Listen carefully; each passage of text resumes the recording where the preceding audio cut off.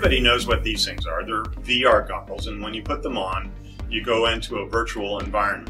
Ideally, you'd be able to walk around in that environment, but if you walk, you're going to run into a wall in a few feet.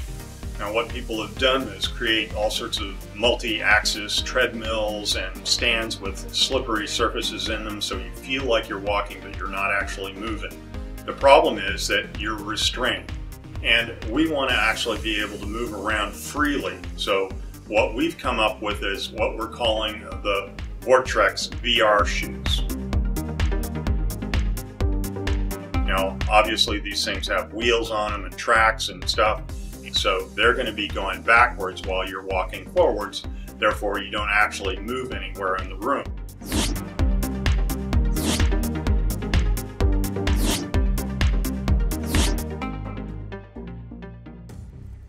The genesis of the shoe project was about 30 years ago when I had, on a whim, decided to see what would happen if I bolted cordless drills onto some roller blades.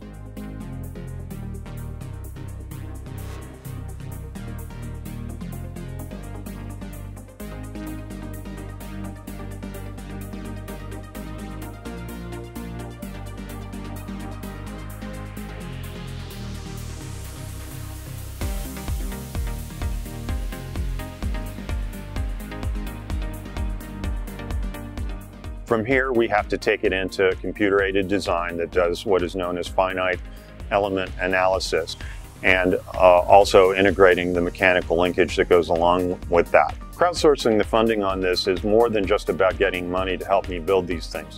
It's about the support of getting feedback about the product, how it's designed, even down to what we end up calling it as a brand name. So what happens to the money that we raise from this crowdfunding?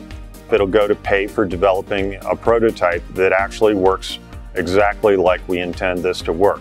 We need to be able to prove the concept for real. That means all of the engineering, all of the aesthetics, all of the electronics, everything that's involved in making this actually work for real.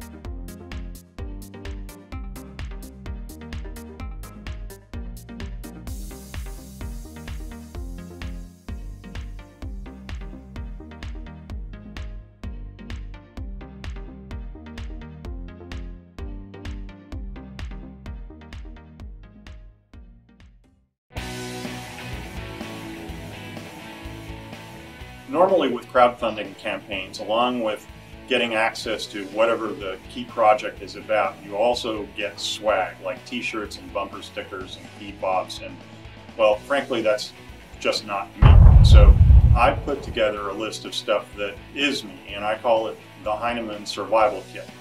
And this is a durable case that has everything that you need if something bad happens, the power goes out, or you're lost, or it's something that you want to have if it's the apocalypse. It has everything from a flask that is labeled rocket fuel, and you can put water in there if that's more important, or you can put whiskey in there, I don't care.